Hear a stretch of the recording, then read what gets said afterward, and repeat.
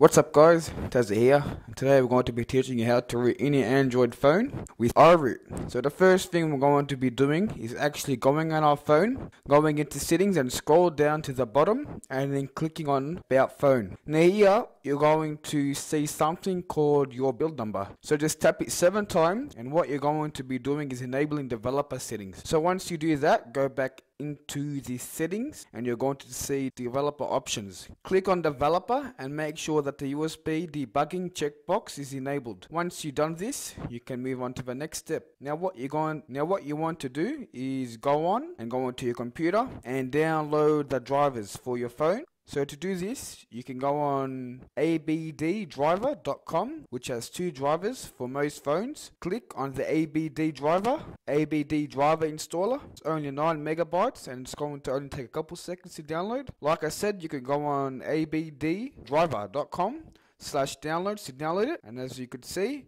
it has finished downloading. So once it's done, just go ahead and click on the exe file, run it, and then install the drivers for your phone.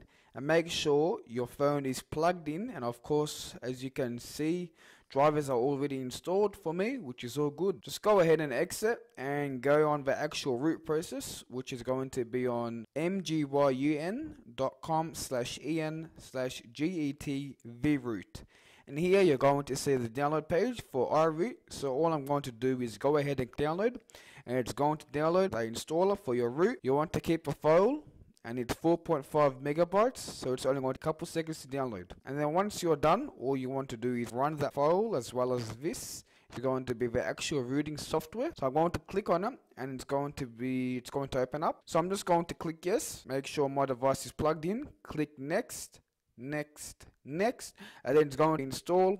Once it's done, you want to launch iRoot, and now it's going to check if my device is plugged in or not. So it's just finding my device. So it says my phone model list has been updated. I'm going to click OK, and it's going to set everything up itself. So I'm just going to give it a couple seconds. There we go, my phone has now been connected, and it says my Nexus 4 has been connected. Now all you want to do is click the button, it says root, and it's going to root your device. Now this process can take about 10 to 20 minutes. Just sit tight and it will download, and it will just download everything on its own.